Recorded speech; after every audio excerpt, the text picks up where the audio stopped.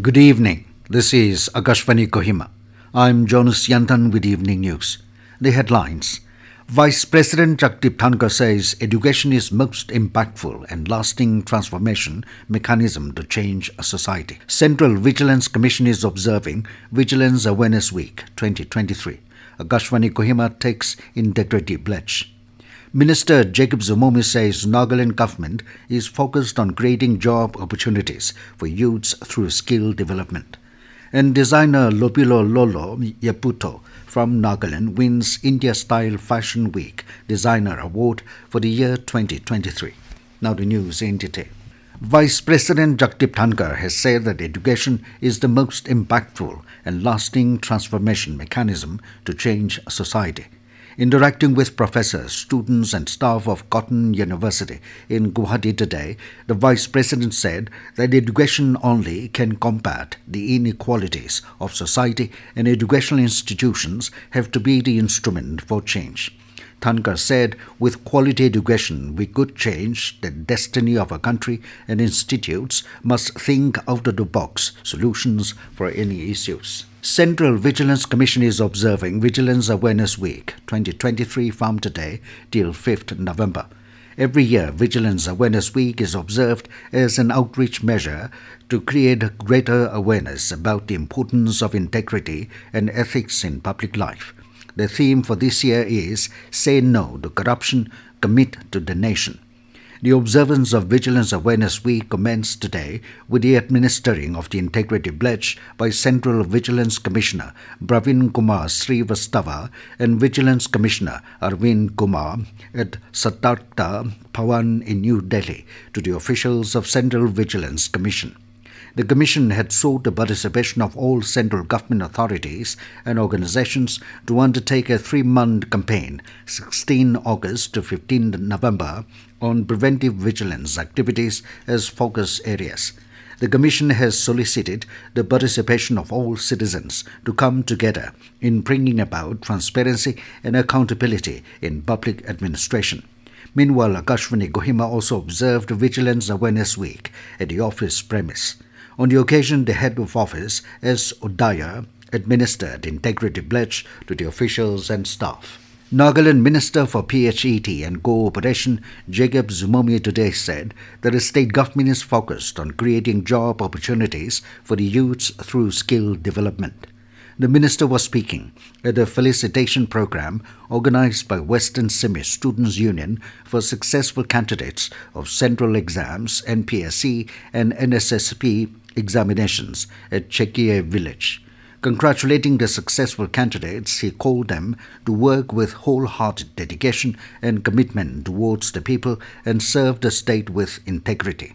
Emphasizing that it is never too late for those who couldn't succeed, Zhimomi said the door is always open for those who work hard. The minister urged the young people to avail opportunities and never be ashamed to develop the habit of dignity of labor. Chief Minister Nipirio has greeted the Zeliang community on the occasion of Langsimni. In a post on X, formerly known as Twitter, Rio expressed hope that the festivity will nurture deeper relationships and strengthen bonds. The Chief Minister wished that the homes of the people be filled with peace and happiness. This news comes to you from Akashvani Kohima.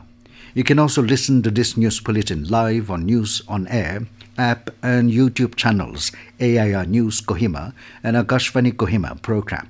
Kohima Liangmai Welfare Society today celebrated its premier festival, Chaka Kati, at Gisama Heritage Village. Manipur Minister for Water Resources and Relief and Disaster Management, Awangpo Nyume, attended the celebration as special guest. Speaking on the occasion, Awangpo emphasized the importance of preserving linguistic diversity. He said each language has its unique way of expressing and facilitating communication among people, contributing to a better understanding of one's culture and identity. The minister urged the audience to encourage children to learn the local language and promote it, enabling them to reach the level of their contemporaries. Awangpo also stressed the need to preserve traditional customs which are passed down through generations. Chaka Kati Festival specifically honors women for their significant contributions to sustaining families. The festival takes place after the harvest, starting in the last part of each year. Union Health Minister Dr. Mansukh Mandavia has said that government is expanding health infrastructure, promoting traditional systems of medicines and providing affordable healthcare to all. Dr. Mandavia said this while addressing the 76th session of the WHO Regional Committee for Southeast Asia Regional Office in New Delhi today.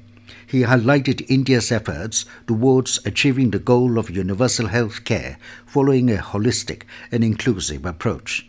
He added that India is reaching the last mile with the help of Ayushman Bharat health and wellness centers. The minister mentioned that so far Ayushman Bharat health and wellness centers have recorded over 2,110 million footfalls. In a display of community engagement and social responsibility, Nagaland State Department of Social Welfare today organized a Swachhata Hi Seva campaign in Trensang town. The spotlight of the event was on the active participation of the young girls from Bethel Children's Home who took charge of cleaning the surroundings of the iconic clock tower and badminton stadium in Trensang district. Caretaker of the Bethel Children's Home, Trongji Yimkyong, emphasized the importance of such initiatives in nurturing a sense of responsibility and community pride among the younger generation. Nagaland State Department of Information and Public Relations, DIPR, in collaboration with the Film and Television Institute of India, FTII, is organizing a training program in screen acting. The training program commenced at the department's conference hall in Kohima today. Speaking as the resource person, FTII alumna and co-founder of the Phoenix Players, Anita Salim emphasized the importance of cinema as a universal language and an art form that facilitates global communication. She highlighted the transformative power of cinema and encouraged participants to utilize the resources effectively, leaving behind a lasting legacy. Salim also lauded the enthusiasm of the students and their willingness to work and share their experiences. Director of DIPR, Zvinyo Tenyo, expressed hope that the participants will gain valuable knowledge and experiences through their training, which will contribute to their creative projects. The collaboration between DIPR and FTII is expected to foster significant growth in the film and television in Nagaland. The screen acting training program is being specifically designed for participants from scheduled tribes residing in Nagaland. The program will conclude on November 8. Designer Lopilo Lolo Yeputho from Nagaland won the India Style Fashion Week Designer Award for the year 2023. Yeputho showcased her clothing designs at the India Style Fashion Week held at Apparel House, Gurgaon in New Delhi on Saturday. The ISFW show was organized by Kaushik Ghosh, Bollywood show director. And in sports, the Seniors Masters League 2023-24 is set to kick off on November 4, spanning across Kohima Cricket Ground and Nagaland Cricket Stadium. Supported by the Nagaland Cricket Association, the tournament will conclude on February 17, 2024. This was announced by the organizing committee of the Seniors Masters League at a press conference at Kohima Cricket Stadium today. Secretary of the organizing committee, C.K. Mech, said the league is a tribute to the pioneers of Nagaland cricket. Mech informed that 6 teams from Kohima, Jimkirima and Dimapur districts will participate in this commemorative event. And now to the news, here are the main points again. Vice President Jagdeep Dhankhar says education is most impactful and lasting transformation mechanism to change society. Central Vigilance Commission is observing Vigilance Awareness Week 2023. Akashvani Kohima takes integrity pledge. Minister Jacob Zhimomi says Nagaland government is focused on creating job opportunities for youths through skill development. And designer Lopilo Lolo Yeputho from Nagaland wins India Style Fashion Week Designer Award for the year 2023. That is all we have in this evening news bulletin. Good night.